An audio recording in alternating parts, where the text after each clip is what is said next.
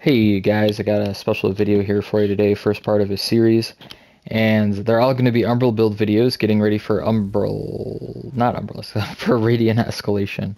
And we got about 5.5 weeks-ish, so expect about 1 to 2 videos a week, each on a new weapon. So this particular build right here is really powerful, and you'll note that this behemoth is level 19 and I am only level 11, but I just want to show you how ridiculous this build can be.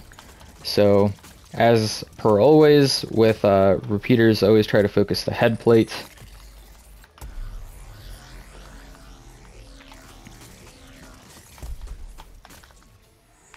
And after a short while, even if they're pretty high level, it should break pretty quickly. And then you want to focus on the big side claws here, and they should also break fairly quickly. Come here, boy. He's got to have like 1 hit left on it. There it goes. Hit that other claw.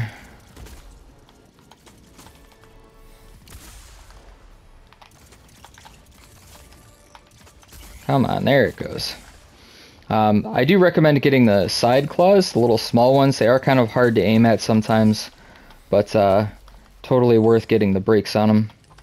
Why can't I? Whoa, that was definitely a bit of lag there. I don't know what exactly happened, but my reload didn't even come into effect for a little bit. So I'm just going to bomb the shield, because that's a nice, easy way to get rid of it. And I'm not going to let that setback deter me at all. I'm just going to try to get around these stupid shields.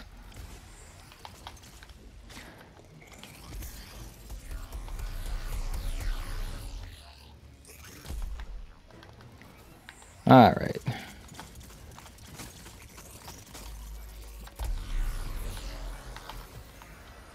Go ahead and land. Shoot that side leg. There's a break. Go around and try to get that other one, and he's dead. So, very easy run despite the little bump of lag I ran into.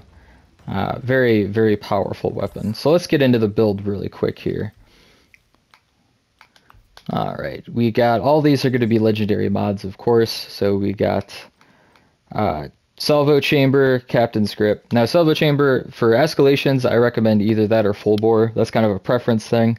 Full bore definitely does more damage shooting head to tail, but that requires the time to get your positioning correctly, and sometimes the behemoth's moving around, it doesn't want to let you get it. I just like the spam ability and fire and forget kind of potential of the Salvo Chamber.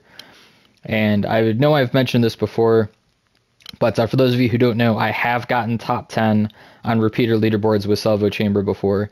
It can potentially be incredibly powerful. Not as much damage as you can get out of Marksman, obviously, but when you're doing escalations, Marksman's effectiveness is all going to be based on what behemoths you run into and how they move around. So I try to stick with the simple ones for that. Captain's Grip and Tac Mag, of course, are always a must-have. Stalker's Cries, for this one, that's the Rift Stalker weapon, and that's fairly obvious. You know, the orb one, you get extra attack power out of that, so it's great.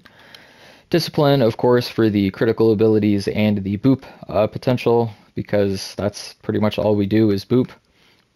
Or that's all we have to boop with, I'm sorry. Broadside Lantern, our really only reliable way to get heavy attacks with this weapon. And it's just great when you run into a behemoth that needs a heavy attack to knock him out of something like Quill Shot or Koshai, for example. This build, here's the items in here. Now we might be able to switch this around a little bit and get slightly more radiant resistance on this, but I'm not honestly too concerned about it. The only thing that really matters that much is the perk summary. So if you can swap this out for the Time Weave robes and get all the same perks on there, great. I didn't take the time to do it because I don't care that much. Berserker, of course, for fast-firing weapons. Cunning is good on everything. Overpower is especially good on 1 to 13s and 10 to 50s because the behemoth's going to be on the ground for most of the fight from all the part breaking you're doing. Predator, again, they're not going to get to fight back because they're going to be on the ground the whole time. Pulse, because crit hit damage is the most important, but every fifth being guaranteed a critical strike is still awesome. Assassin's Frenzy, again, for all the perk breaks you're going to get, it's going to help you reach that attack speed cap very quickly at the start of the fight. And Molten will also help you do that there. You could maybe take Cascade if you really wanted to, but I really highly recommend Molten. Tonics and pots don't really matter. I have these on in case I want to do an underleveled run. Bulwark tonics help you live if you're level 5 and a 10 to 50 with your buddies. But honestly, it really doesn't matter that much. Cleansing pylons I like just in case I run into something with a lot of fire, so I can just stand in the lava and not worry about it. But for the most part, that's not really going to matter that much. And that's the build video, so I will definitely be back in less than a week with another build video. I don't know what weapon I'm doing yet, but if I haven't done yours yet, stay tuned, and I will catch you guys later.